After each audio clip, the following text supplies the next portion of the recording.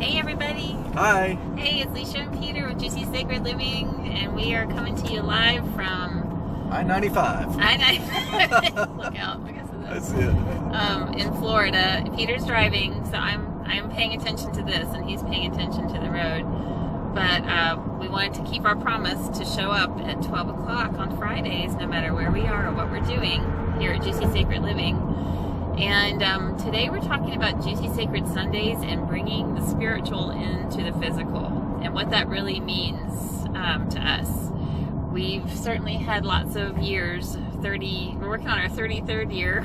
Can you believe that? That's awesome. Lots of years of experimenting with this concept. This is a conversation that Peter and I used to have ages ago. Mm-hmm. Like literally 33 years ago.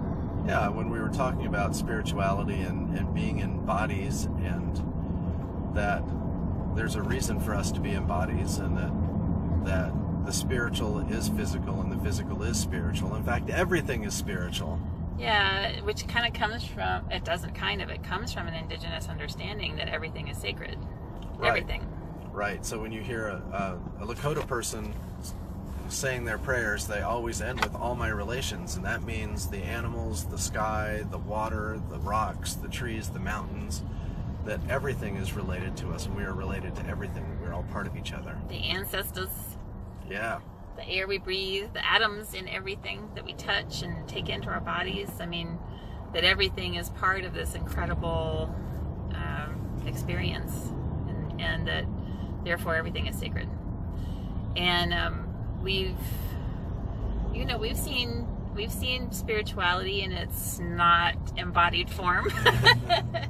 We've seen plenty of that in the world, ranging from pop spirituality, like kind of the New Age sort of movement, and religion, organized religion sometimes.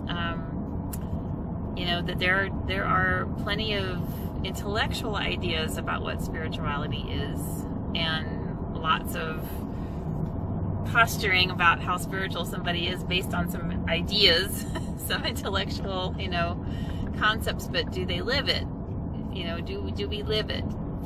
And that's really the testing point is, does the rubber meet the road, or is the rubber above the road? Well, and that's been something that I've always really questioned, is so much of the spiritual tradition is about escaping or going to the next life, and I've always felt like we come into bodies for a reason. It's to experience this life, and that physicality and recognizing that we're part of everything, to me, has always been so important, because it just made sense, even as a kid, that how could I be separate from everything around me? We're all made of the same stardust. We're all made of the same impulse.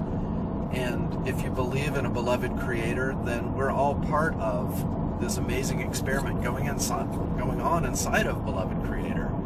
So recognizing that we are all part of the same beautiful, amazing spark and life is such a freeing and beautiful idea.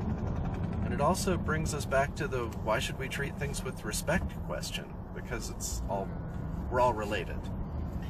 Well, yeah, respect, acceptance too.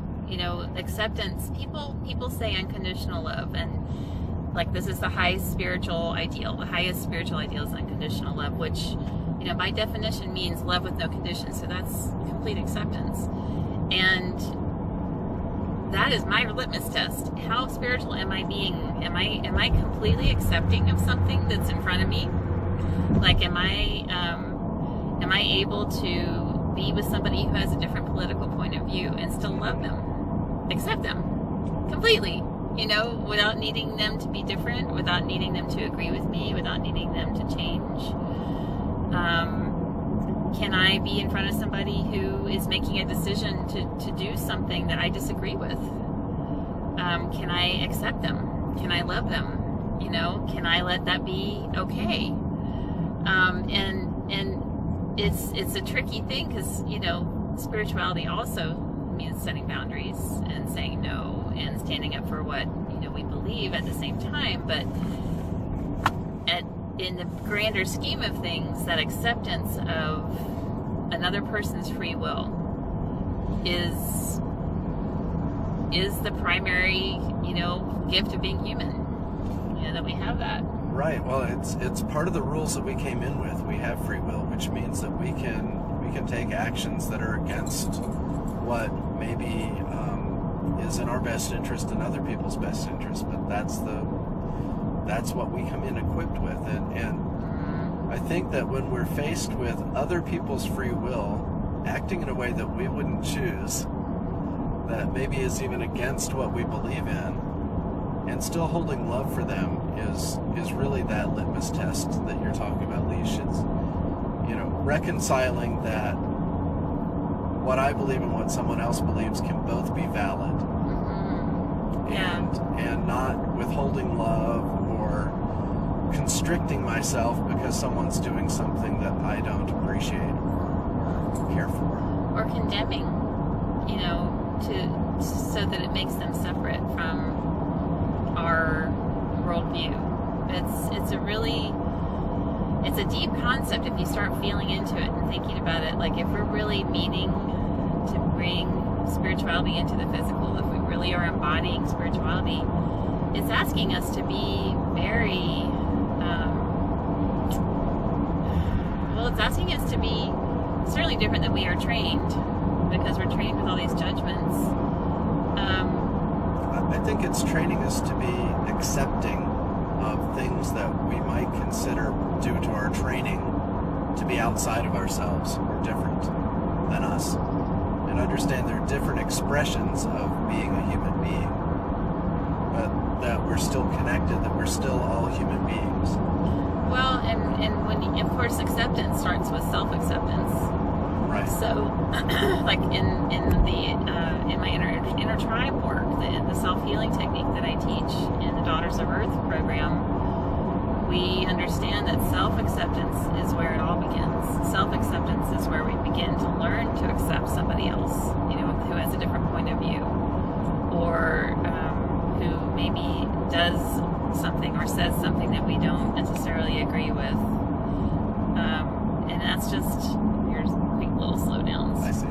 Periodically. That's just kind of that's the way it goes. The more we can accept parts of ourselves that maybe we have some judgments about or discomforts about, the shadow, the unconscious parts of self, then the more we're able to extend that acceptance to other people. Well, and I want to talk about that word you just used, other people. I think of other people as connected to me still. But when I start thinking of people as the other, then I can start to disconnect myself. And when I look around in the world, that's what I see as our capability for doing beautiful things is based on our recognition that we're all connected.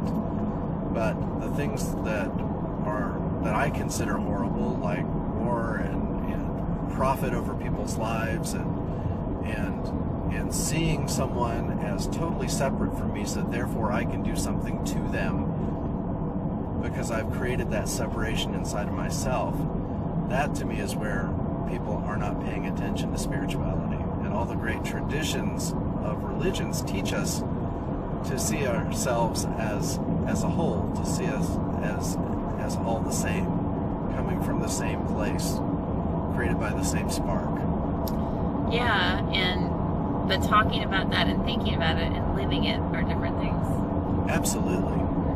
Actually living it. So our goal is, and our mission is, spirituality brought into the physical, bringing all these wonderful awarenesses that we have and all the wonderful experiences of the bigness that's beyond the physical, all of the awareness of the incredible wisdom and intelligence and magic, of the universe here.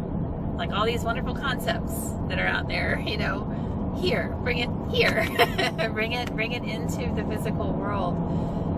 And if we can do that, then how different the world could be, how acceptance can change, a relationship, how acceptance can change a person's life, being accepted for who they are. I'm thinking of lots of examples here, and one that I can think of is that as parents, for those of you who are parents out there, you hope that your child will grow up to be themselves, right? To be who they are meant to be and not fit into some homogenized idea or some box that we want, them to go into, or the society wants to go into. Or at least we felt that way, that it was our intention to raise children who were themselves, who were independent thinkers and who questioned and who we wanted them to determine for themselves what was right for them. And we, as now we have adult children, we get to experience them making choices that maybe we would not want them to make, or that we would prefer that they didn't make, or that we would not make ourselves. And yet they are autonomous beings. They are who they are, and they have their own mission and their own purpose and their own direct sovereign connection, with life. And so it really falls on us to be so deeply accepting, of who they are, because we love them. We love them so much. Well, and our stated goal, and Leisha said it, but I want to reiterate it, was to raise children who were capable of and felt empowered enough to live the life that they want to live on their own terms, even if we didn't like it. Right. And that to me is so critically important, because I feel like as parents it's so easy to box our children in and to ask them to be not who they are, and then create resentments and pain that doesn't need to be there. Yeah, in fact, I think of parenting as like some of the best spiritual practice you can get if you're willing to go there, if you're willing to make it a spiritual practice. And certainly as our children have grown up into adults, there's this constant process of letting go. There's this constant process of an opportunity to apply spiritual understanding and spiritual principle into daily life. And that's been our walk, is to do that as much as we can possibly do it. And sometimes it's not easy. Sometimes we are challenged to very core beliefs of who we are and who we think our children are. And the challenge is to inhabit that spiritual in our bodies and to sit with, and even if it's hard, even if it takes discussion and disagreement and conflict resolution to get there, to stay in that space until we can hold that for our children, so that they can be the person that they are meant to be, regardless of our desires or aversions to their path. Yeah, and really that can be applied to anybody in our lives, like we were talking about before, people, political differences of opinion, or different ways of life, different ways of believing, different ways that we see the world, to be accepting, of another's point of view. And of course, we really do get tested when it's a relationship that's very dear to us, and that shouldn't be exempt. No. Those are the relationships where we need to be applying it the most. So let's tell them what we're going to do. We're going to be doing something really special starting this Sunday. Yes, we are. Or is it this Sunday, or is it? No, it's after the first of the year. Right. Yeah. So. You have me to say? Yeah, you said. Okay. I want to pay attention to the road, guys. It's moving a little faster now, so I really need to keep my eyes on it. Yes, we want Peter to pay attention to the road. So we're going to be doing something new. We're going to be hosting something called Juicy Sacred Sundays, starting after the first of the year. We're going to be having a regular Sunday offering, where we invite you to come and refill your cup with some different kind of talk around embodied spirituality, around experience, around this crazy thing called life. We have been on the road now together since September of 2017. For me, it'll be 2 years in April. And we have had some very juicy, sacred experiences, we're telling you. And this is going to continue.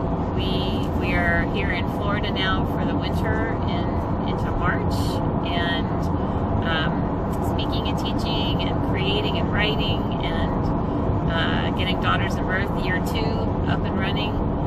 But then we are bringing this new thing in this year, because this Juicy Sacred Sundays, because we are really seeing a need.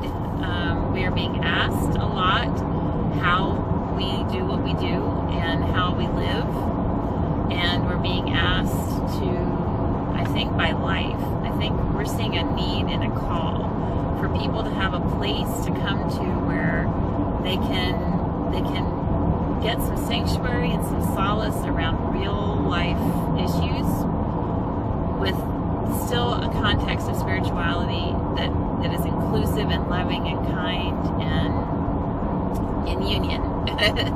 That's the whole point of Juicy Sacred Living, is the union, is bringing spirituality to earth and bringing the physical together with the ethereal, and feminine and masculine together, and, you know, the whole brain, like bringing everything together, coming into wholeness and oneness is really our mission at Juicy Sacred Living. And we have been having a lot of fun. We've also been learning a lot. We've been growing a lot, and we want to open it up and share it with you in another way. Not everybody can make it to our retreats, and not everybody can make it to our workshops and that kind of thing. So if we hold something on every Sunday, Juicy Sacred Sundays, then it's a way for you to be part of our journey.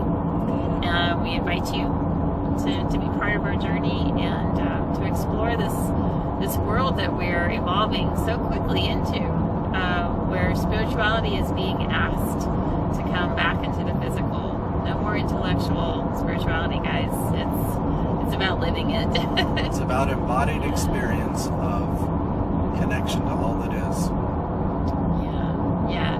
So stay tuned to this space. We'll make our announcement of how to connect with us to enjoy the Juicy Sacred Sundays in the next week or so.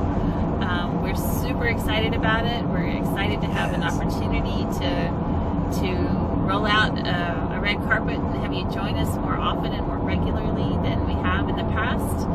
And we'll look forward to seeing you there.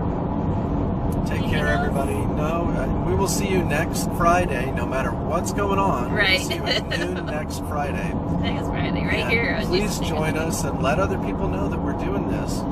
It's pretty exciting to be making this commitment, and to be bringing something that we're being asked to bring into the world, to the world. Yeah. To you. Lots of love. Bye-bye. Bye.